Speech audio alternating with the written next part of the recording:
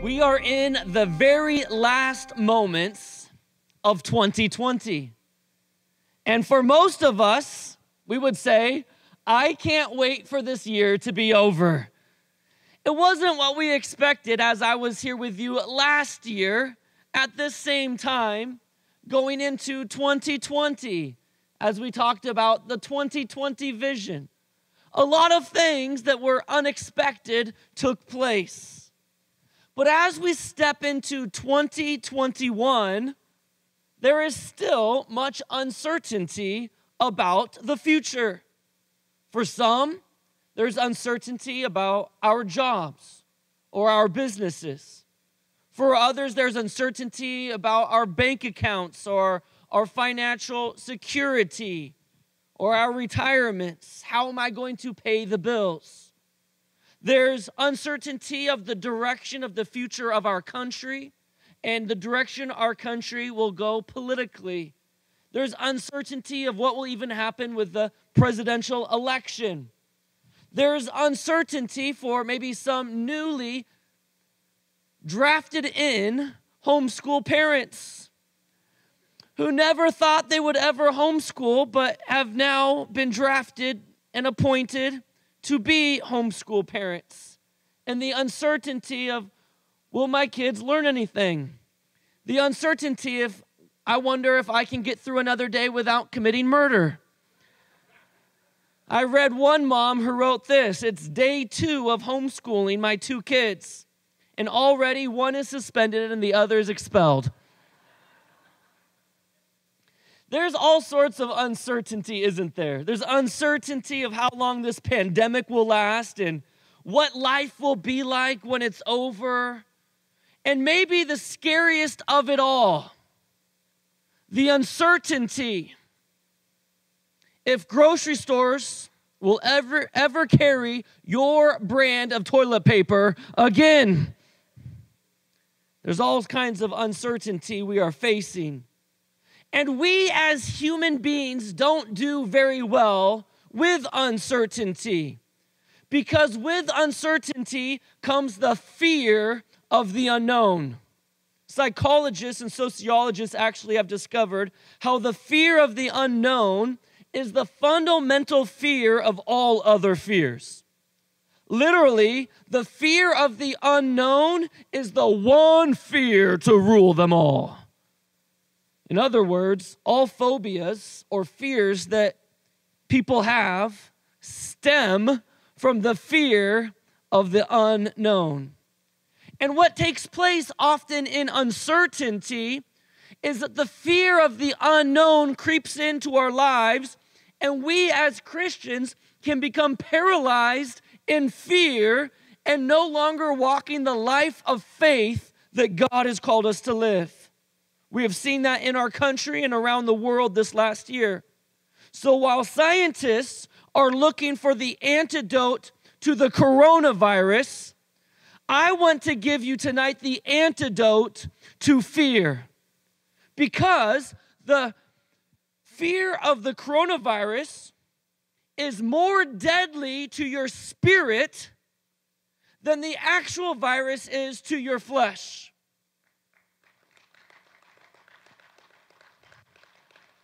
And I say that the fear of the virus is more deadly than the actual virus is to your flesh because fear and faith cannot coexist together. We will either be fear-filled or faith-filled.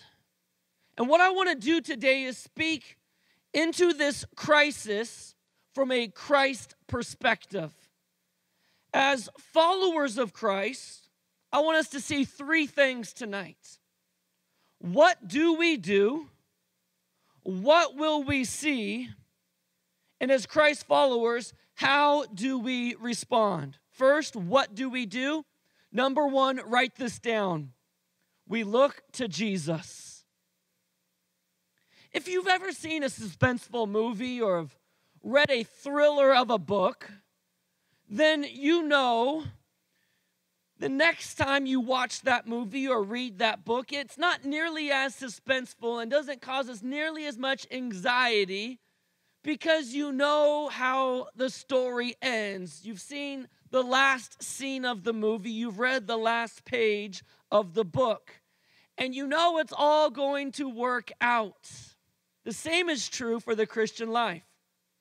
When we realize how the story ends and how it's all going to work out, the problems that would normally cause us anxiety, or the situations that would normally have power over us, or the questions that we would normally cause us perplexity, no longer seem to affect you and me.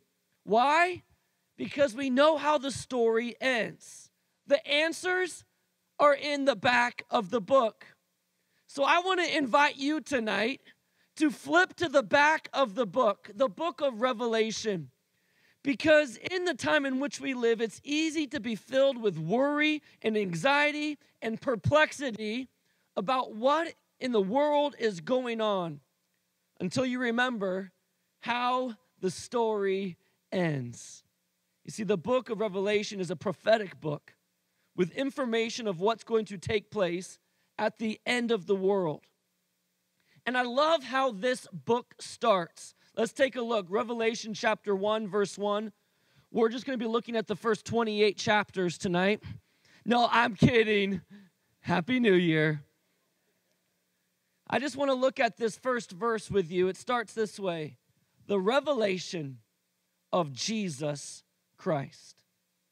This book, the Bible, and the book of Revelation, its primary purpose is not that you would become a scholar in Bible prophecy primarily. It's that we would first, write this down, encounter Jesus personally. Because when we see Jesus, it changes how we view everything. You see, when you read the story of the book of Revelation, you realize that Jesus is on the throne, Jesus is coming back, and Jesus is going to take us home. And that's all that we need to navigate any problem. It helps us find the answer to any question. Jesus is on the throne. That means that he's in control, ultimately, of everything. Jesus is coming back. That means I want to live my life for him if he's coming back for me. And Jesus is going to take us home. I don't have to worry about what's happening in my life presently because I know where I'm going to land up ultimately. Do you remember when the disciples had their encounter with the resurrected Savior? The disciples were hidden in a room, doors locked, shutters closed, blinds drawn.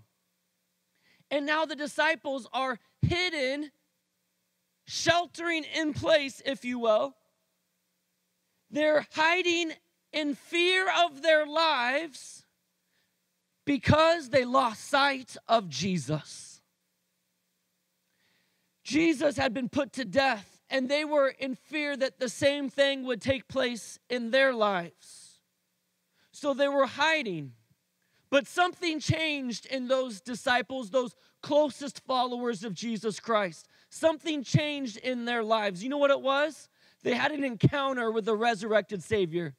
They had a revelation of Jesus Christ. And my prayer for you is that we would have a New Year's revelation more than we need a New Year's resolution. Because when you have a New Year's revelation, it changes everything in your life. These disciples went from hiding in fear in their homes to going and proclaiming who Jesus was to crowds of people that potentially could put them to death. What changed in their lives? They had an encounter with Jesus. And I bring this up because for many, we have so focused on the pandemic and the politics of 2020 that as Christians, we've lost sight of Jesus. We've taken our focus off of Jesus and we've put them on the things that are around us. The cares of this world, the things that are going on. And we need to refocus our vision. We need to place our focus on Jesus. Because in a time in which we live is a time in which the world needs the church the most. You see, we need to no longer be fearful, but we need to be faith-filled.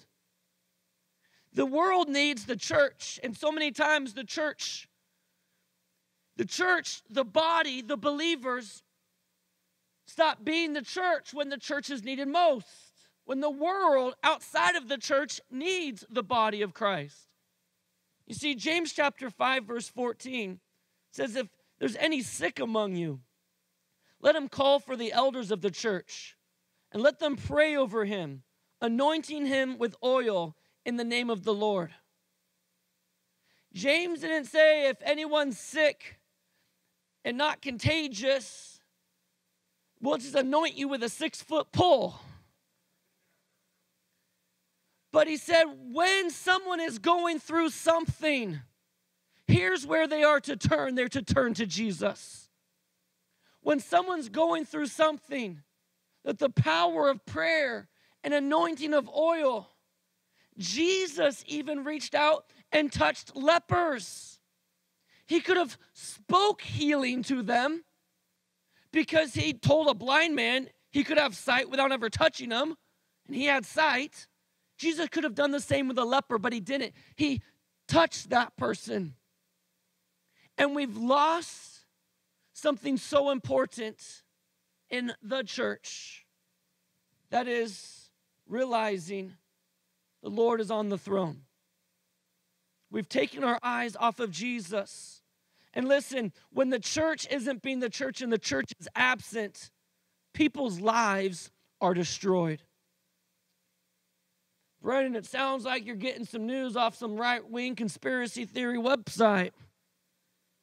CNN reports these headlines. In Japan, more people died from suicide last month than from COVID in all of 2020. The article goes on to say, in Japan, government statistics show suicide claimed more lives in the month of October than COVID-19 has the entire year to date.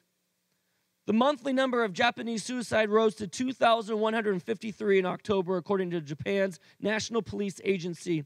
As of Friday, Japan's total COVID-19 toll was 2,087, the health minister said. And Japan is one of the few major economies to disclose timely suicide data. Certain cities in Sacramento area won't even release data on their suicides right now for the state of California. But it's reported worldwide that suicide has claimed 5 times the amount of lives worldwide than COVID-19 has. Not to mention the damage and death from the increase of domestic violence, illicit drug abuse, prescription drug abuse, alcohol abuse, which has been far more deadly than the virus has been to begin with. And it's not just around the world, but it's in our own backyard. These headlines I saw last week. California elementary student commits suicide during Zoom distance learning class. And now experts are starting to warn that the pandemic could lead to a mental health crisis globally, as mass employment, social isolation, and anxiety are taking their toll on people globally. And now we start to understand the importance of what God's word has to say for the church. The church that God has designed and established is essential. God has created the church for such a time as this. And the church is so much more than just a social gathering. For the word church in the Bible, in the New Testament, is a Greek word, ecclesia, which is defined this way: gathering or grouping of the called out ones. God created it because he knows the importance of it. In our culture in the United States, I believe we've taken church much too lightly, where it's become a family tradition or part of our religion or something that we just have done out of habit. In our convenient Christianity, we go to church when it fits in our schedule or when we don't have something else to do. It's something nice. They have good programs and comfortable chairs, air-conditioned building. And in the comfortability of church, we have lost the necessity of church. Because for us in the United States, church has never cost us anything. But around the world today and throughout history, people were willing to give their lives to be a part of it. Well, Brenen, isn't it dangerous right now to go to church? I'll let you do your own research and decide that, as I've done mine. But I will tell you this. It was much more dangerous to be a Christian in the early church, where they could be put to death, fed to lions, burnt at the stake, simply for gathering and worshiping and studying God's word. And that still didn't stop them. And it's still more dangerous around the world today, as Christians are the number one persecuted group worldwide. More people die for their Christian faith than any other religious group combined. People are dying for their faith. And that still doesn't stop them from gathering together as the church. And I believe it's time for followers of Jesus to remember the church is essential, that following Jesus is essential. And it doesn't matter what political party you align yourself with or what media outlets you listen to. We first, as Christians, need to put the Bible as our primary authority in our lives. What does God's word tell me to do? Because that's what I'm going to listen to. Because Jesus Christ needs to be our authority. Well, Pastor Brenen,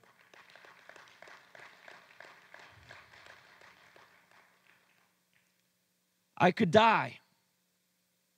And I know that COVID has claimed lives.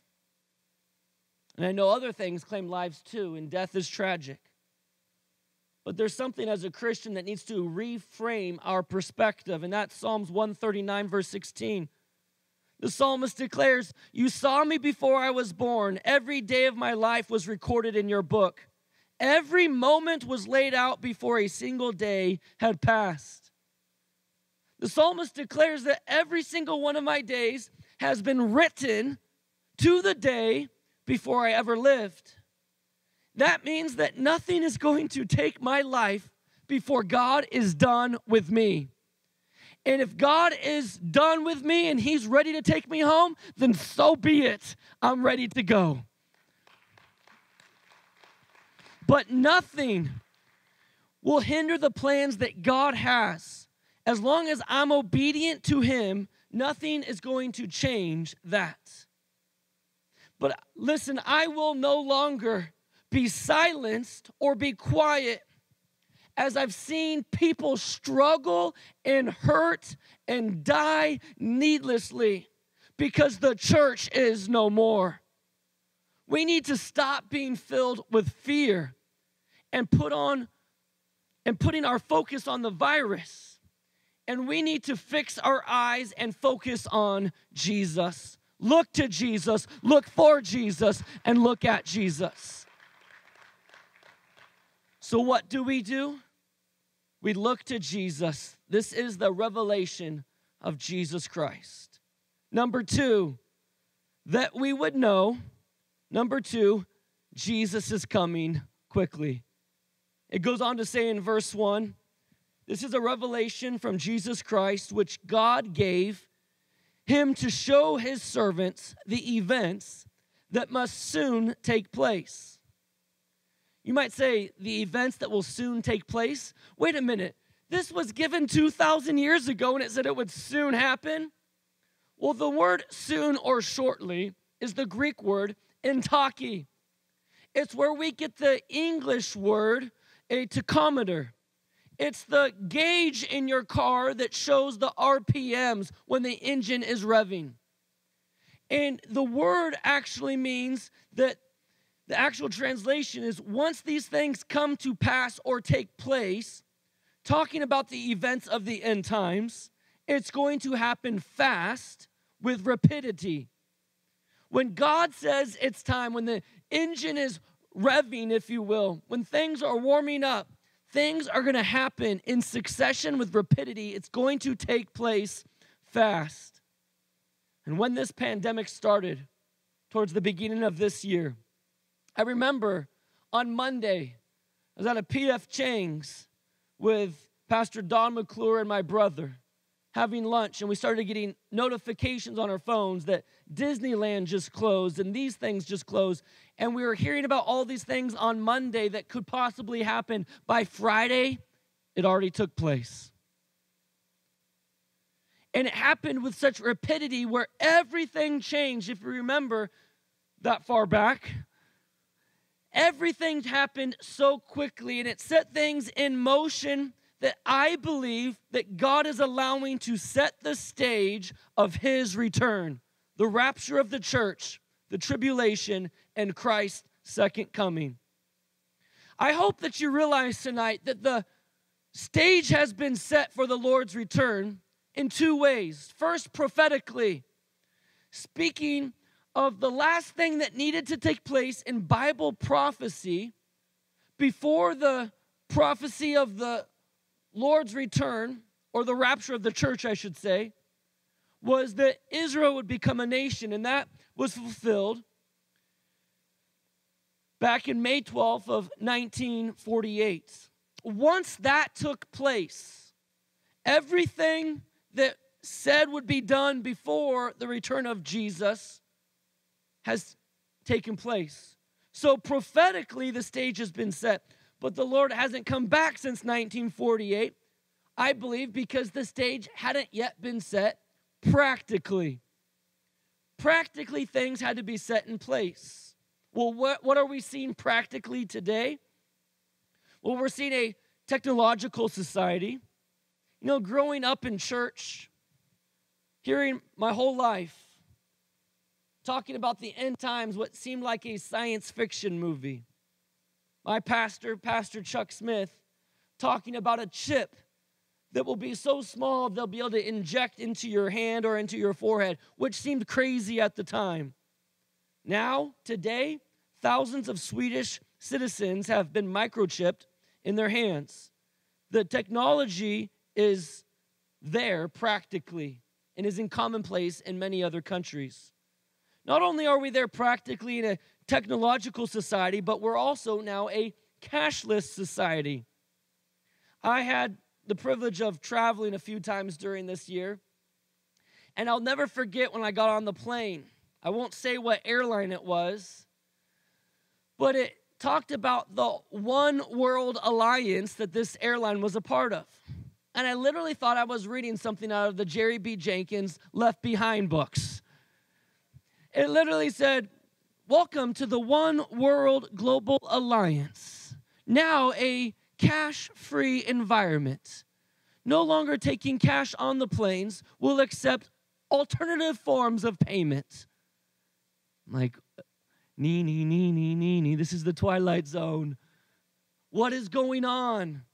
But now it's commonplace. Well, the catalyst for that was the pandemic, because money could be contaminated.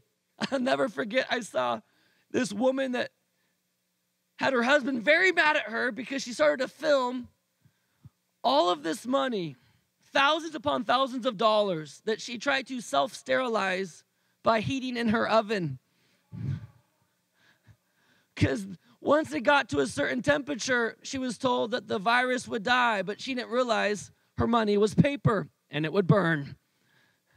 And she had laid out all of these bills upon her counter of burnt to the crisp money. And people are so freaked out about the contamination of money that now there's been catalyst into society a non-contact payment system. Also, we see a coin shortage. I don't know if you've noticed that going to different places. Oh, there's a coin shortage. Well, where did all the coins go? They just disappeared all of a sudden? All of a sudden, there's not enough coins? Don't exchange cash because it contains the virus, not safe. Contactless payments is the way to go. And you start to see the things happen in rapidity, in succession, quickly setting the stage for what I believe we are drawing very, very near to. Not only a cashless society, but also a worldwide currency. This year, the U.S. Treasury Secretary let it slip that he was quite open to the idea of an eventual move towards a global currency run by the International Monetary Fund, the IMF. There's been a globalist movement pushing towards a one world currency that has been going on for over a decade. But what's missing is a catalyst for cause. What would propel a simultaneous agreement around the world to get rid of money, country's currency, and to join a global one world currency? How about a worldwide virus? You see, in order for the Antichrist to control all buying and selling, there will have to be one currency. And that seemed to be an impossibility to economists for that to take place when one country suffers economically, another country benefits. If you don't understand how that works, you can just read a book on global economics. And there was never a need or an understanding of that, because if one country went down, another country grows financially, and it balances out. But this past year, we saw for the very first time in modern day world history a worldwide economic collapse. And so we're seeing the coronavirus be a catalyst, a push towards a one world currency. Now, whether that was enough or not, in the future, you're understanding how the stage is being set, where people won't bat an eye when it actually comes to take place, the things that the Bible had predicted thousands of years ago. And as we see the first time in world history, we're seeing things being set practically. The stage was set prophetically in 1948, but practically this year, fast forwarding through 2020, has set the stage in every single area practically for the priming and readying of people for what would take place during the time in Revelation chapter 6 through 19 called the tribulation. So it's obvious to me that things are being set up and the foundation is being laid and everything's in place, so it won't be thought of as weird or strange. But society now today looks at these things as normal. So what do you do as a follower of Christ? We look to Jesus. Why? So that we would know Jesus is coming quickly. And if Jesus is coming quickly, the number 3, how do we respond? Don't tune out for this. Please hear me on this. Number 3, we live by faith, not by fear. Since when have we allowed the world to frame and form our decision-making process? As followers of Christ, when have we allowed the world to dictate how we should think and act? Our filter is not the same as the world's. The filter that forms our decisions is different from the world because the Bible, the Word of God, is our filter. So we are not like this world.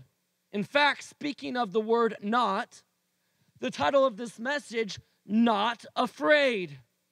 Going off of the word not, we are not of this world. We're not to be conformed to this world. We are not like everyone else in this world because we do not live like those who have no hope of the world. And because the title of my message is Not Afraid, the reason why is because the antidote to fear is faith.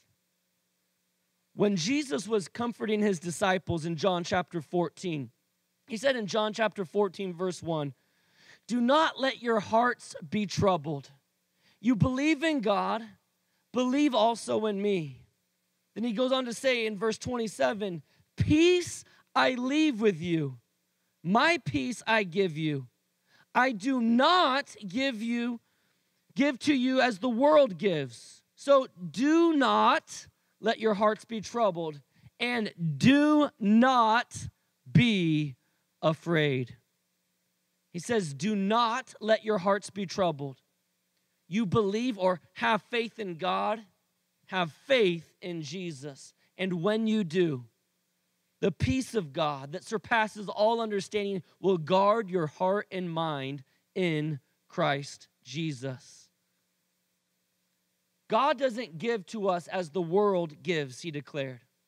What the world is giving in 2020 is fear. Fear of the unknown. The fear that rules all fears. The greatest fear that there is. Uncertainty. But God doesn't give to us what the world gives. No, God says, let not our hearts be troubled, and for us not to be afraid. I like how the New Living Translation translates Jesus' words. In John 14:27 in the NLT, it says, "I am leaving you with a gift, peace of mind and heart. The peace I give is a gift the world cannot give. So do not be troubled or afraid." When the rest of the world is in fear and worry, we can open up the gift of peace of mind and heart. It's peace that the world doesn't understand because it surpasses understanding. And I hope you understand, as we went into 2020, not expecting the year to go as it did, I hope you understand God's not in heaven thinking, "Oh no, I didn't see that one coming. What am I going to do now? Apparently there's a global pandemic." Our God is still in control. Our God is always faithful. Our God is always good. Our God has a plan. Our God won't leave us, nor will he forsake us. Our God is working all things together for good in everything, everywhere. Our God is for you, and if God is for you, then who can be against you? The answer is nothing. And that's why as a Christian, the fear of the unknown is conquered by not by what you know, but by who you know. We live by faith because we know Jesus Christ. Speaking of not, Paul said in 2 Timothy 1 verse 7, "For God has not given us a spirit of fear and timidity, but of power, love, and a sound mind." So we are not panicking, but we have the peace of God. We are not fearful, for we have faith in the presence of God. 2 Corinthians 5:7, "For we live by faith, not by sight." Acts 2:46, "Every day the early church continued to meet together in the temple courts. They broke bread in their homes and ate together with glad and sincere hearts." The early church, they met publicly. And they did this when Christians were being dragged out of their homes, thrown to lions, dipped in hot wax, and burnt as candles in Nero's garden. But they didn't let fear of the unknown control them. But they put a huge emphasis on gathering together to worship and glorify God. It's not that they didn't care about the potential and real dangers. It's just that worshiping Jesus was more important. It was that Christ and what he called them to do was the primary purpose of their lives. The church has always been a spiritual refuge for people who are hurting. If there's ever a time that the world needs the church, it's now. That's why I'm so proud of Pastor David for taking the stand when he did. Although now the Supreme Court ruled that the rules and dictations against the church meeting in person was unconstitutional, and thankful that 2 weeks ago the ruling passed that churches can meet once again legally.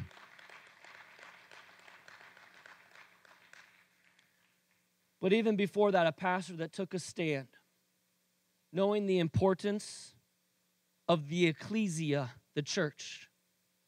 The church is more than just listening to a message.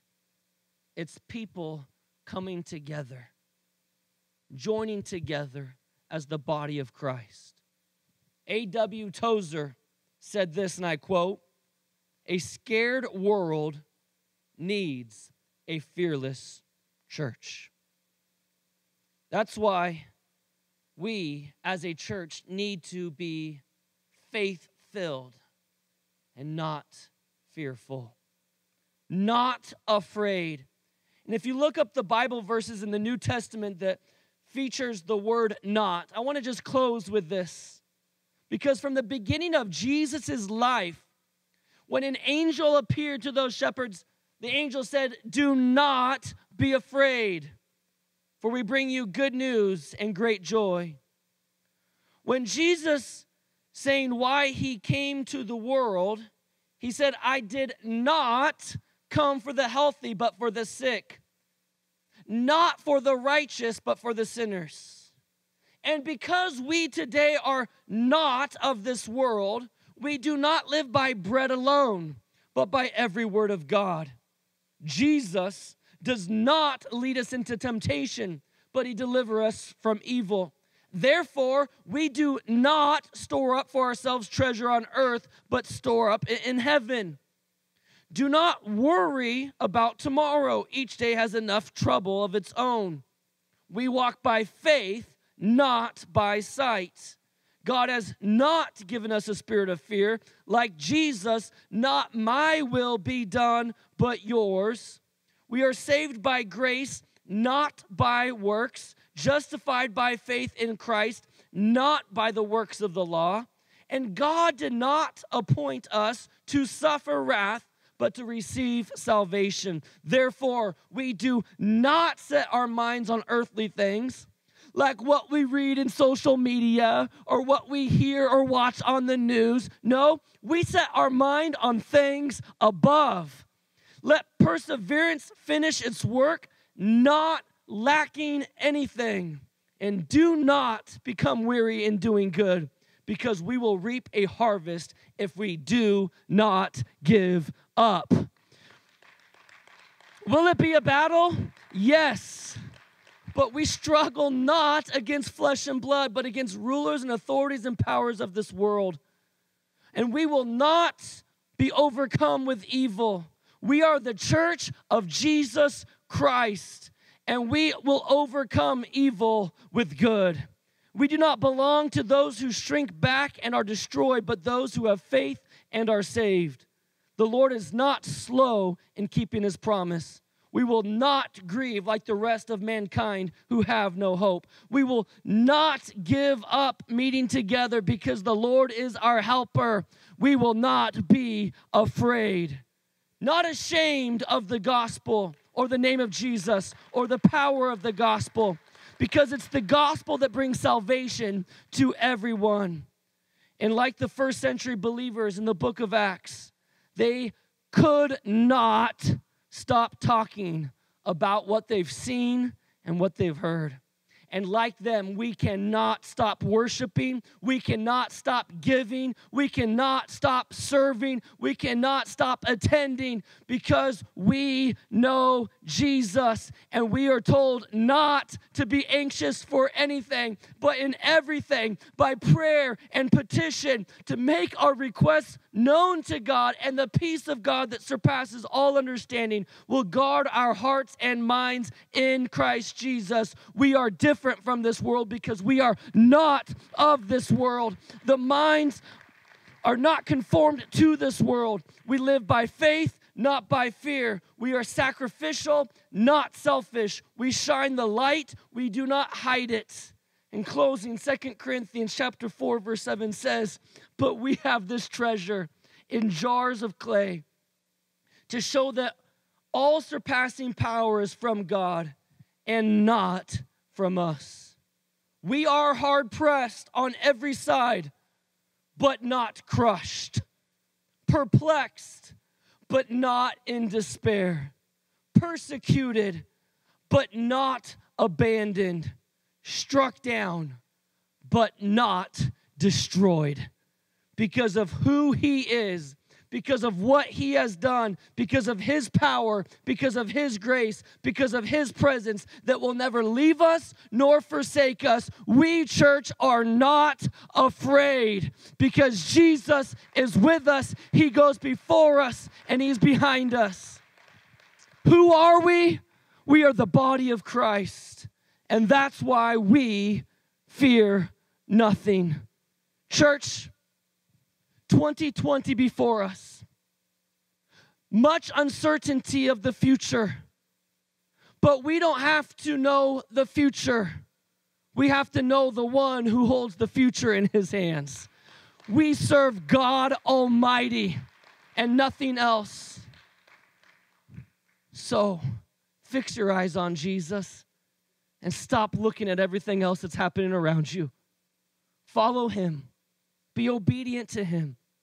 And I can guarantee you pursue Jesus like you've never pursued Him before. No longer controlled by your fear, but having faith in Jesus. You're going to have the greatest year of your life. You can take that one to the bank. I guarantee it, because God's word will not return void. Make 2021 the best year of your life.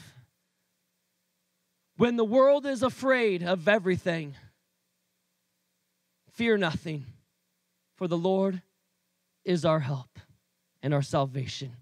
In Jesus' name, amen. Would you pray with me?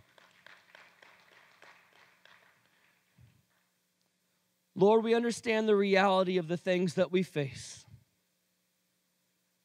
But God, we understand also that everything changes when we put our eyes on You.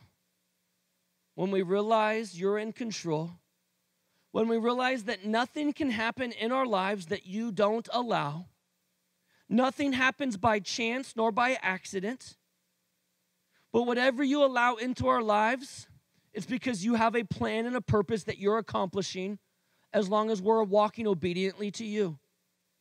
Nothing happens by chance nor by accident. But Lord, we understand tonight, as we've refocused our eyes upon You, that we need to have faith in You, that what Your word says is true.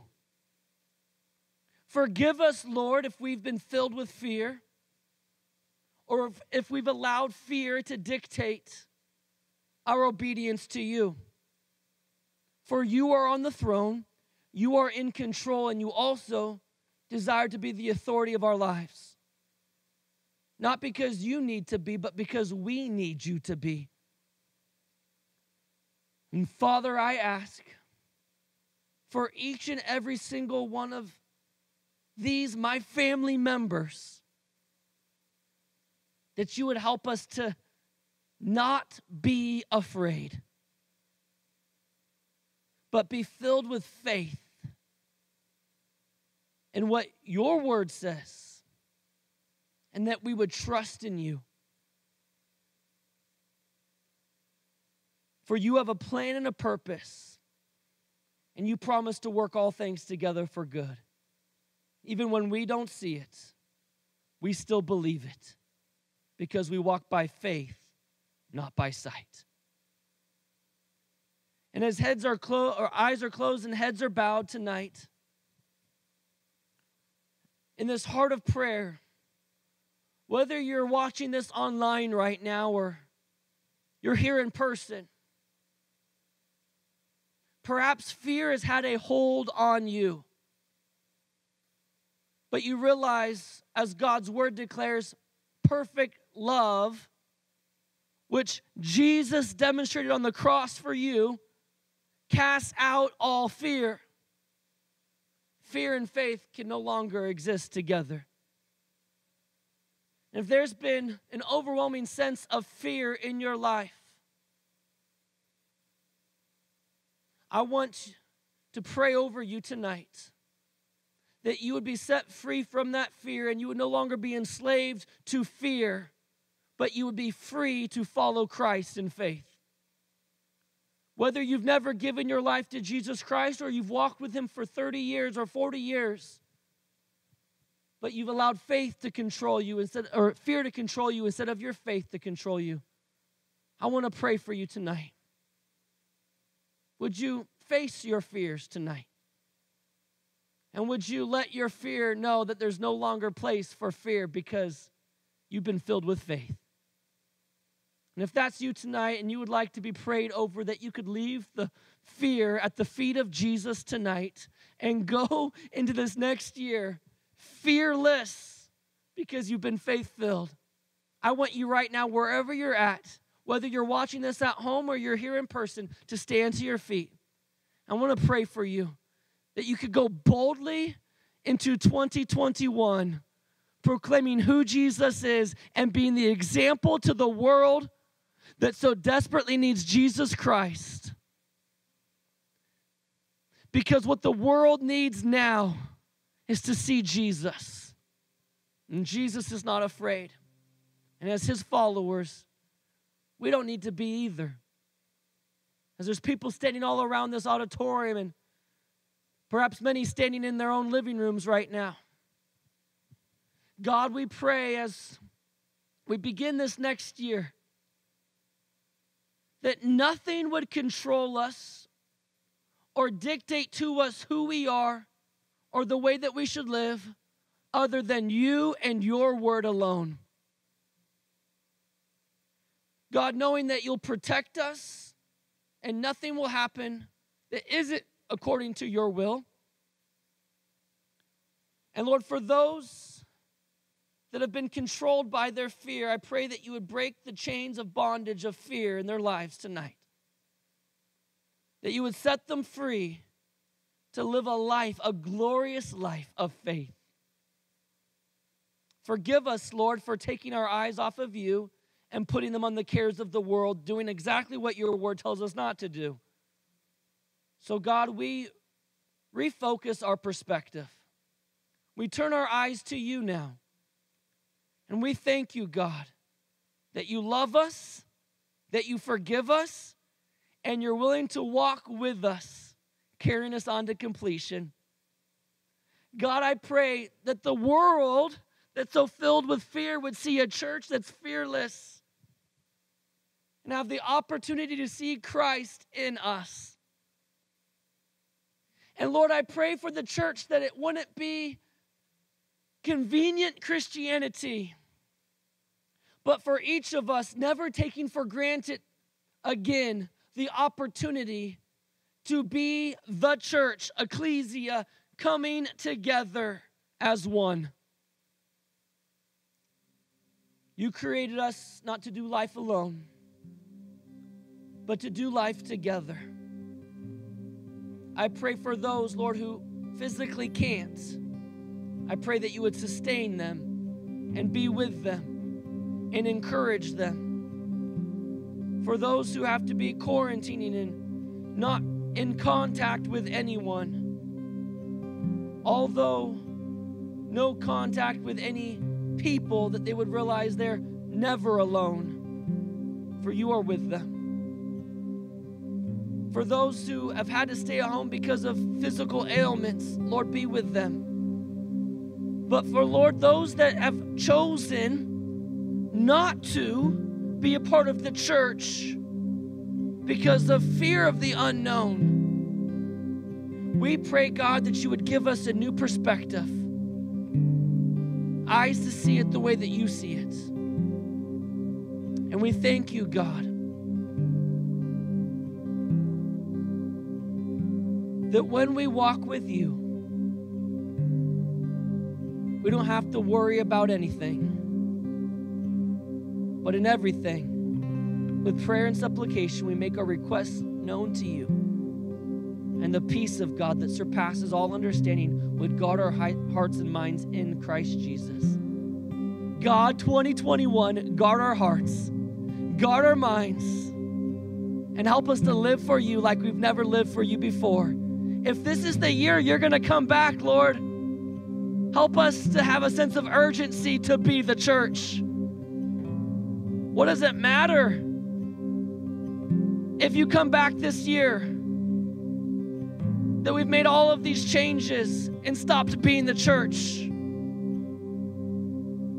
But God, give us a sense of urgency to reach people like never before this upcoming year, to invite people to church, to come and hear the gospel, the good news of salvation, to be a witness, to share with somebody.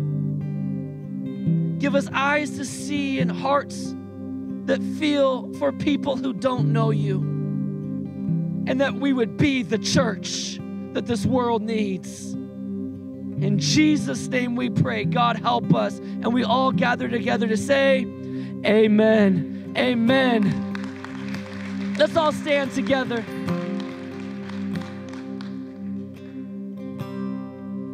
Paul the Apostle, when serving and doing ministry, was smitten by a serpent, a venomous snake. And those islanders knew the poison of that snake because they've seen what had happened to their family members when they were smitten by that same type of snake. They knew it was certain death if you got hit with that snake. But that didn't stop Paul from going and picking up sticks to lay on a fire to serve others when he himself had been shipwrecked, cold and wet. But he got up and desired to help others. And when he was helping others, he himself was smitten. But he took that snake and he shook it off into the fire. And it says in the book of Acts that he was not harmed. We don't have to worry about the cares of this world, because our God is greater than the cares of this world. Our God is greater than the coronavirus. Our God is greater than cancer. Our God is greater than everything. If it's our time to go, then God, take us home. We want to be with you. And God, if it's not, as Paul would say, to live as Christ, to die as gain. Whether we go to heaven or we live on earth, Lord, help us to live for you and you alone. That God would reframe our perspective and the way that we view everything, because we do not live for ourselves, we live for Jesus and him alone. 2021, live for Jesus. Serve him with your life. Pursue him like you've never pursued him before. And watch how God will draw near to you. Watch how God will do through you what you never knew he could do before. Watch how God will make an uncertain year certain in the fact that Jesus Christ is on the throne. Live for him, love him, and watch what he will do. 2021 is going to be a great year by faith. In Jesus' name, amen. God bless you guys.